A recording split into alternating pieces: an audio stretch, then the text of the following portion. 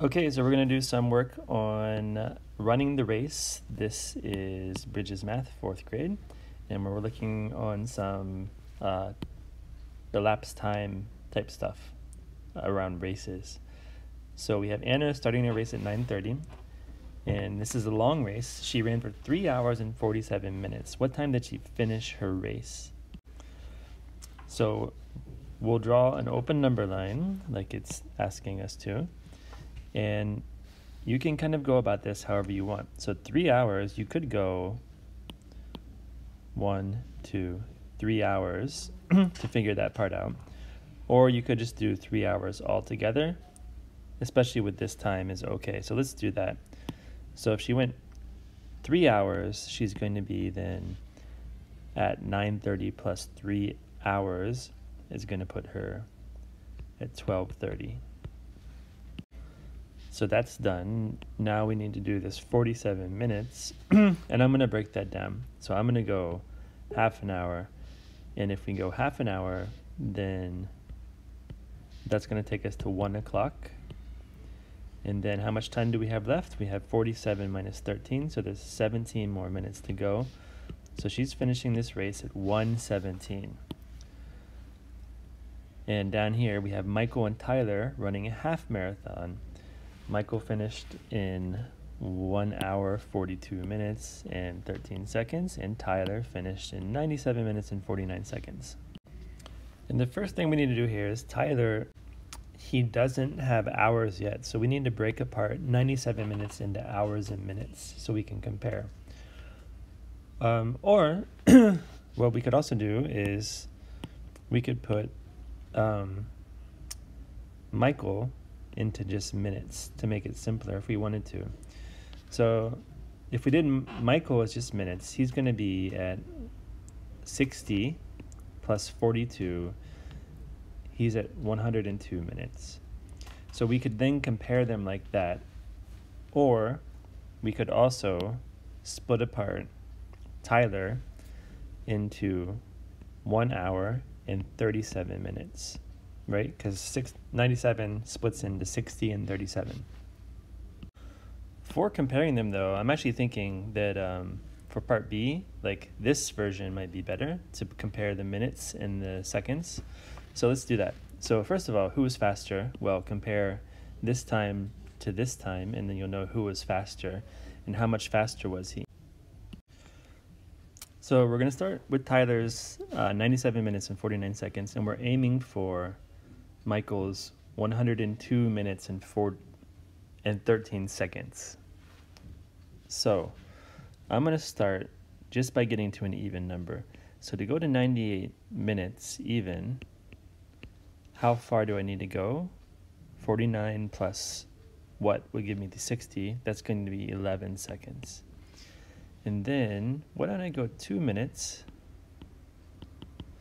to get me to 100 minutes, and then 2 more minutes will get me to 102 minutes.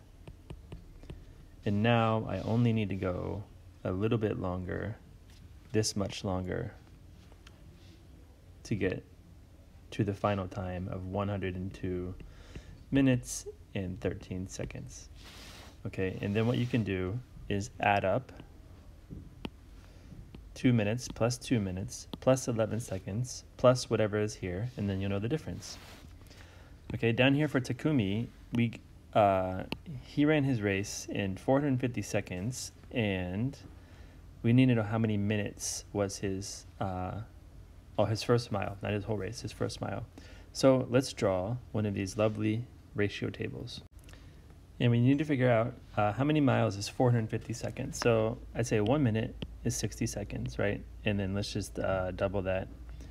So 2 is 120, and let's double that again and see how we're going. Okay, if I double that again, it's going to be too much because that would put that at 480. So this time instead, why don't we add 4 minutes plus 2 minutes, and then I can add these two numbers, which is going to give me 6 minutes would be 360 seconds We're getting closer and closer. Let's go 7 minutes, so add another 60 to that.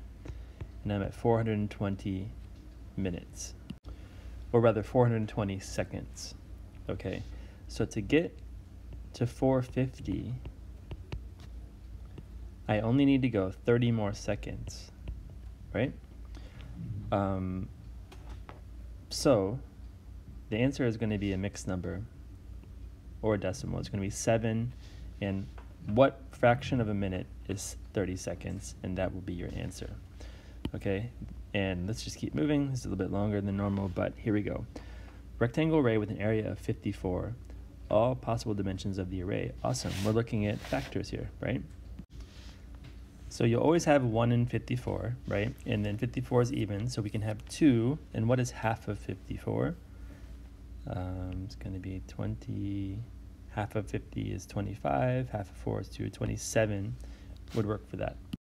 And I'm not going to finish this for you, but let me just give you a hint. There are going to be a total of 8 factors, and one of them is going to be 3 in something and 6 in something. So if you can figure those out on your own, that would be great. And now we're just rounding some numbers to finish up.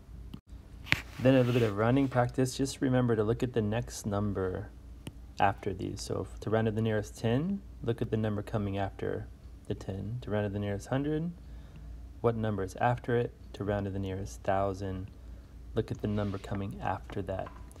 And then more rounding, and then here's the challenge to finish it up.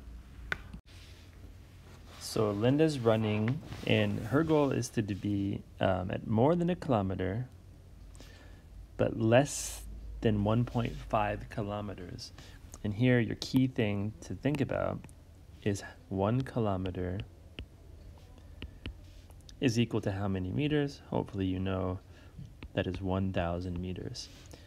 And then 1.5 kilometers would be 1,500 meters. So she needs 3 events that are going to put her between those two numbers. So you want more than 1,000, less than 1,500. So right away you know this is too much. She can't do that because that's too far. She's probably going to need to do this one.